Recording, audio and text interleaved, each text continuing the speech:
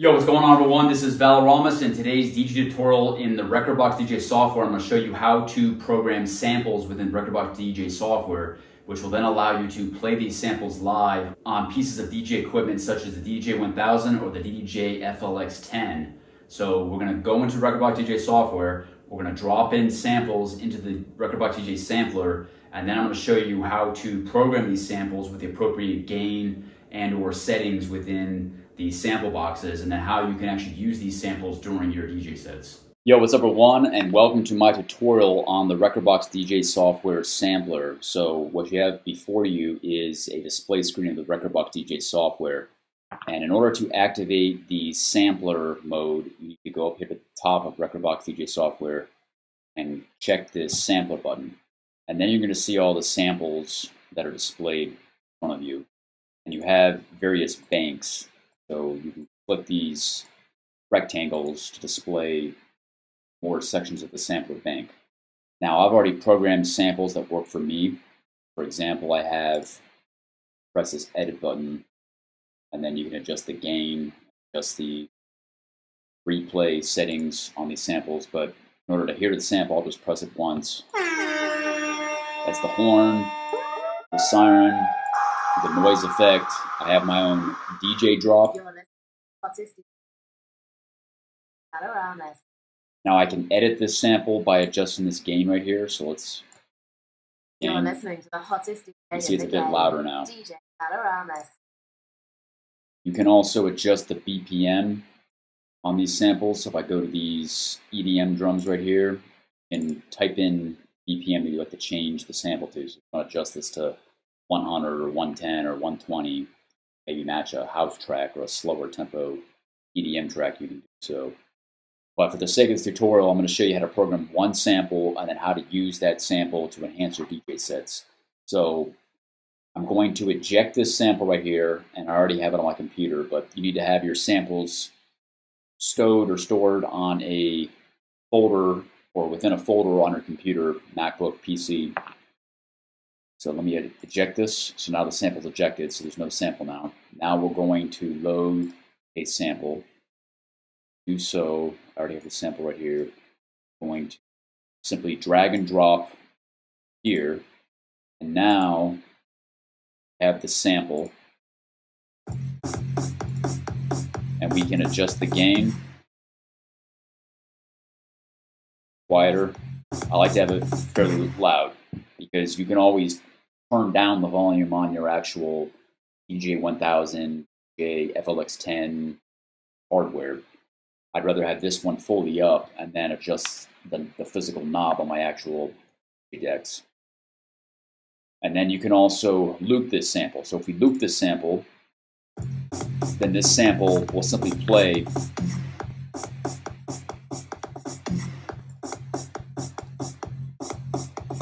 And then you notice I just unchecked that sync button right there. So we unchecked the sync button because it was synced, beat sync to 140 BPM. So if you press sync, now it's at 140 BPM. I know that because I'm attuned with my ears, but this track right here is 140 BPM. This is the Valoramous, the Safety Word Crowns, Pulls and Blades remix. And that the sample is being mapped, the sync button match that tempo.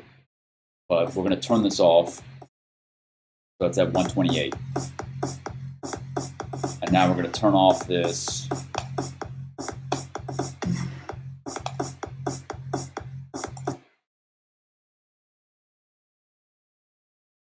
Okay, so now how do you make use of these samples to enhance your DJ set? So let's say you have a section of your track. We're going to play my remix right here. This is Valoramous, the Safety Word Crowns, the Valoramous Festival mix. I'm going to play a section where there are snare drums, but there's not heavy drums, so it's going to be a little bit ethereal. Actually, we'll play a different section. We'll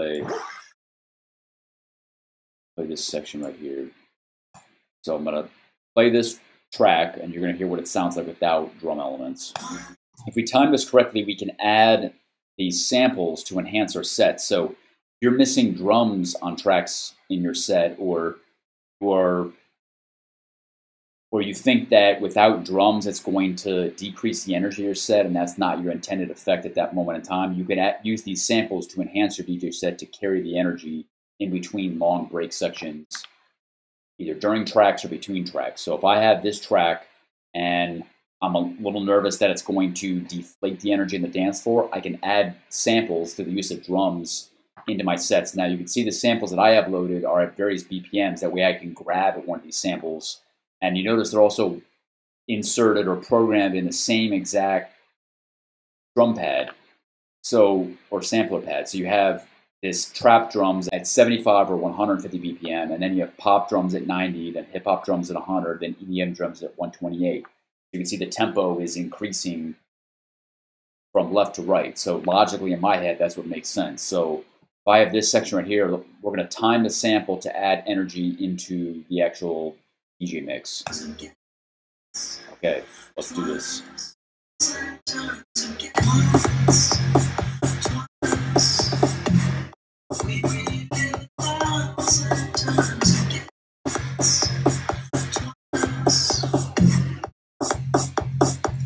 Okay, so as you can see there, I just used a sample to enhance the energy of the DJ set because I was afraid or nervous maybe at this portion of my DJ set that the energy in the dance floor will be deflated. Now, same thing with the samples on the top row of the left and the right banks. I have horn, siren, noise, and then my DJ drops. I can use these samples to also enhance energy in my DJ set. So if I have a break section, let's say we're coming up to the break of this track, I can add in a horn or siren effect to carry the energy on the dance floor. So watch this.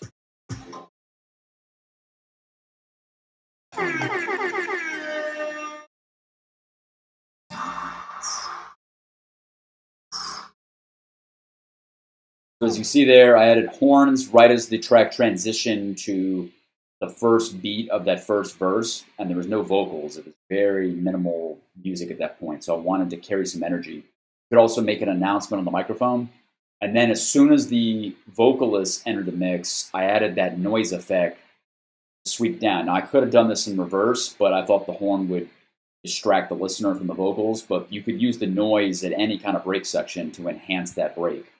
Because sometimes the producer does not have an exaggerated noise or downshifter or impact effect, and you can use noise effects or other DJ effects to enhance that transition. And as the DJ, it is your job to enhance these transitions and then optimize and enhance overall sonic effects within your DJ mix.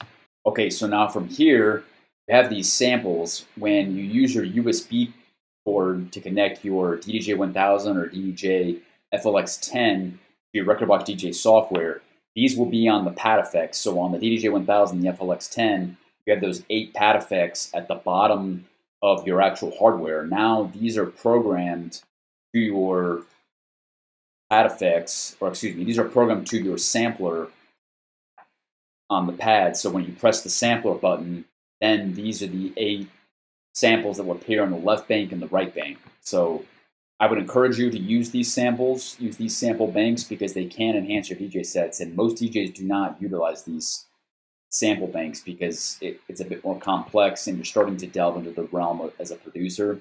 You're adding in live elements or different elements into your DJ set that are not originally produced in the track.